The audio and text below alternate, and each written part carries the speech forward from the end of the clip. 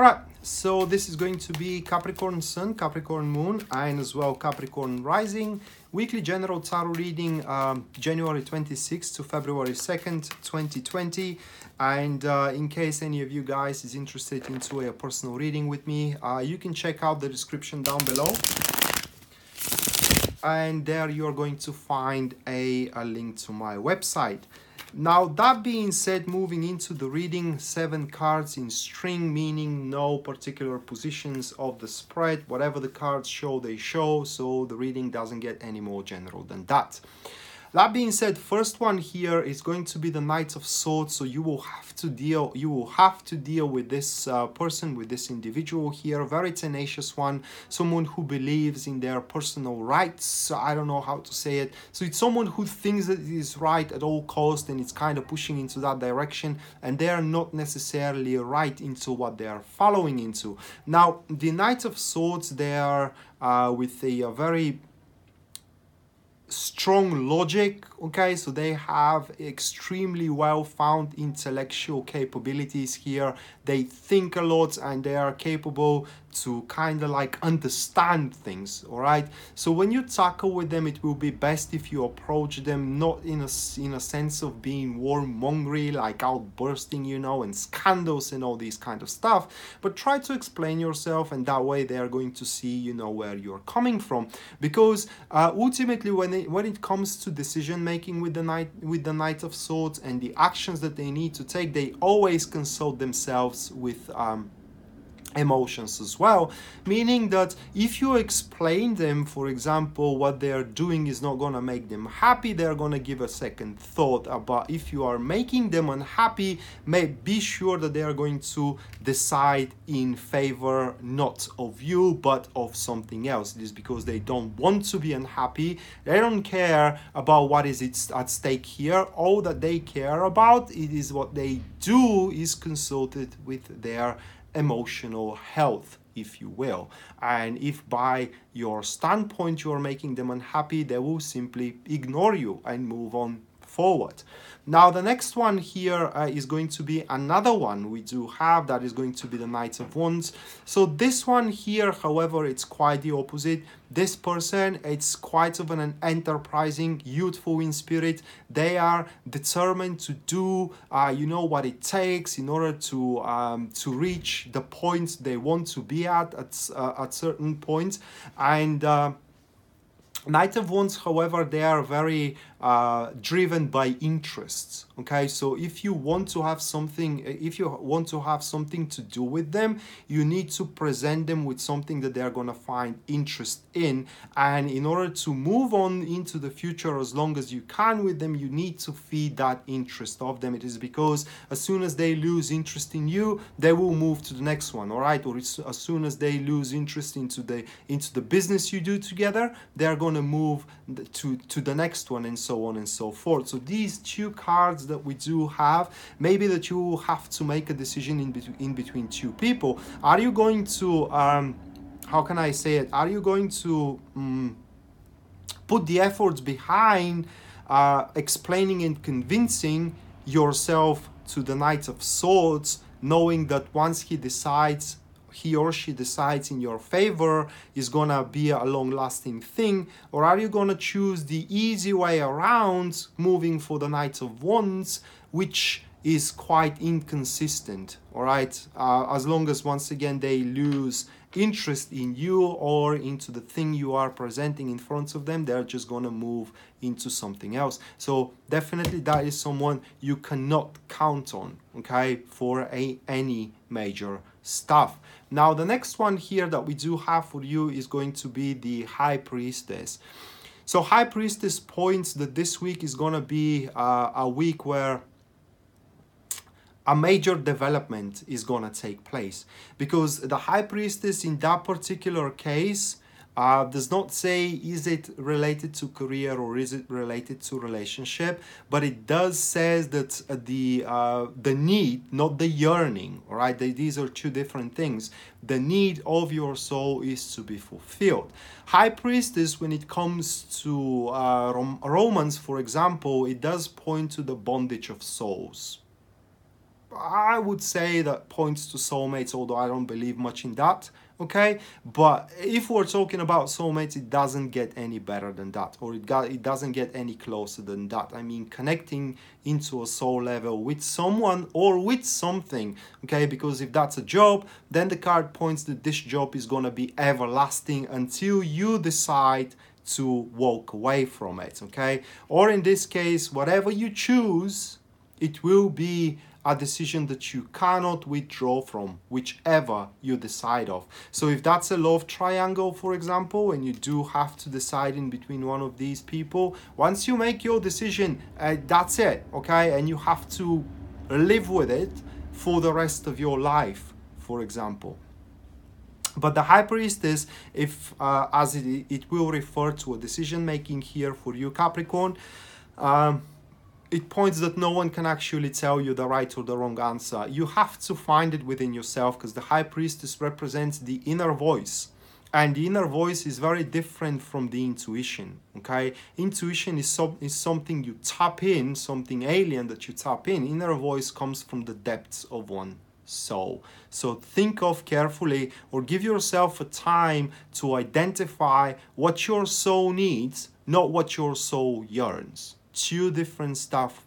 Once again, your soul may yearn, for example, for an explosive relationship with a lot of romance and with all, these exhilarating moments, while it may need peace. Okay, so two different stuff here. And that week you need to identify that, what your soul needs. And these two people, by having to decide which one you want to go forward with, it will help you to identify that. The next one, it's another person that we do have, and this is going to be the Page of Pentacles. So Page of Pentacles, these people are followers, and in that case, whatever you decide to go forward with, they are going to support you through it. It is because their devotion is completely into you. I mean, these people, they only follow, a devotion that they have made, and as they come into your reading, it's simply that you are their devotion one way or another. Another thing with the Page of Pentacles is that they do not go or follow someone if they don't understand, or if they don't kind of like determine that it is worth it. So definitely, whatever that page plays a role into your life throughout this week, it does worth, or kind of like their time worth their while with you. So if that's a business endeavor, for example, and you're working with the page, you rest assured that you are on the right track here, because that page plays a role here in this week by investing. That page is gonna invest in you in any way, materially through money, for example, emotionally through supporting you, and so on and so forth, because once again, they find you worth their while. The next card here is going to be the Two of Pentacles. And all that comes to a point where you will start leading a little bit of a different life, okay? Two of Pentacles, it is the card marking that throughout the week you will have to let go of certain concepts and certain goals as well, if you will, certain routines as well, because the Two of Pentacles points that you will have to become more adaptable and agile than you usually are, and you will have to tackle with more than one thing, or with more things, juggle with more things that you usually juggling with. So the card itself points to a high dynamic as well that you will have to deal with throughout the week, and whatever plan you have to go through the week itself, there are to be a lot of changes into that plan. I mean, minor changes, but still changes. And you have to find a way how to tackle, not exactly tackle, but how to fit those changes into the existing plan, how to make the most out of it. And that only happens if you are quite adaptable. So with that card itself, it's quite unpredictable to say what is going to happen exactly throughout the week, but the card itself gives a promise that if you are agile enough, and if you kind of like do not stick, or you are not stubborn with your particular performance, or with your particular expectations as well, a great result can be achieved, because this is how Two of Pentacles operate here. And the way I see it in this reading, guys, I do believe that that card points that you have to test all those people that come around. It's quite crowded here. We do have the Knights of Swords, the Knights of Wands, the Page of Pentacles. So you need to just basically kind of jump from one to another, into the third, and into the first, and so on and so forth, so just so you can see what they have to offer. And at the end of the day, by doing so, you alone are going to identify what your soul needs and not what your soul yearns. So a final conclusion here is that I do believe that there is more than just what meets the eye, and you have to simply, you know, try out bit by bit from each one of them to identify which is going to be the most suitable for you. So the sixth card that we do have is going to be another person. Now that is the King of Pentacles. Now, King of Pentacles, these people, they are very self-absorbed, and it's like only thing that matters for them is themselves as an individual. And they are very generous in general, okay? So they are very generous, but they are not charitable. So they will only give you if you are willing to give in return, or if they know, how can I say it, if they find out that they have use of you, or that you are giving return exactly as much as they have give you as well, if not with a profit as well. Just so I can give you an example here, that could be a person who can offer you a good life, let's say family life, but only if you can offer them the same thing in return, all right? Or they can invest into your business only if they know that that business is gonna pay off. So we do have two people investing in you here.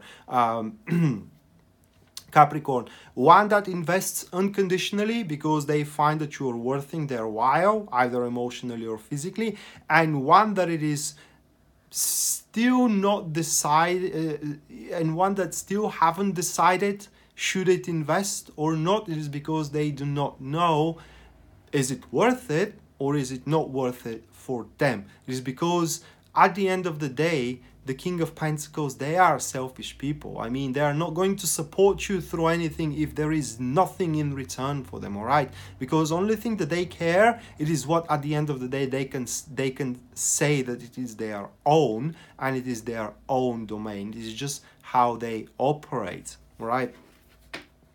So a lot of people to tackle with Capricorn, I mean, that week is going to be rather crazy, guys. And the last one, if that's a court card again, the last one is going to be the Seven of Swords here. All right. So by the end of the week, I cannot see you making your decision. Now that card itself points that by the end of the week, you will still need some time to decide what you are going to do with all these kind of guys or girls. Or the way I see it here is that you will try to find out a way how you can make use of all of them, and I mean all of them, without losing neither of these people around. The problem with the Seven of Wands, it is that all of them are going to press you to make a decision whatsoever. And not Nine of Wands, but Seven of Wands.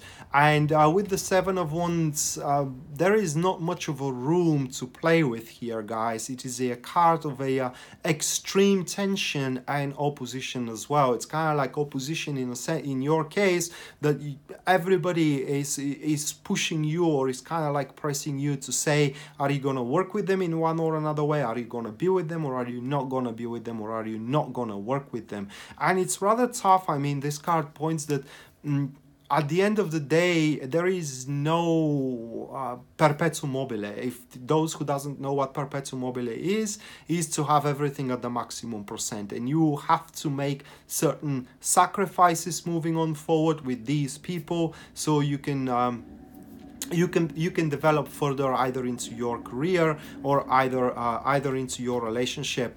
But with the Seven of Wands, also that card points that these people are going to start battling in between one another, all right? and at that point you will have to be the peacemaker there, all right? And it will require a quite severe heroic actions and decisions as well to simply sap that warmongering environment that, for example, is going to arise in between the Knight of Swords and the Knight of Wands. Not that much in between the Page and the King. I mean, they don't really care for what it is going on outside of their personal endeavors with you, but the Knight of Swords and the Knight of Wands, they definitely are going to battle in between one another to have your attention, and it is where you need to sap those battles. For a reason being, it is that these two people, they are incompatible together. I mean, you cannot have them simultaneously, no matter how much you try, and you will eventually have to decide in favor of one of them. And this is how you slumber the arguments here. You just, at the end of the week, decide in favor of one of them. So that being said, Capricorn, this was your weekly general tarot reading, guys. Hopefully you enjoyed it and you liked it, and we are going to see each other next time. Until then, bye.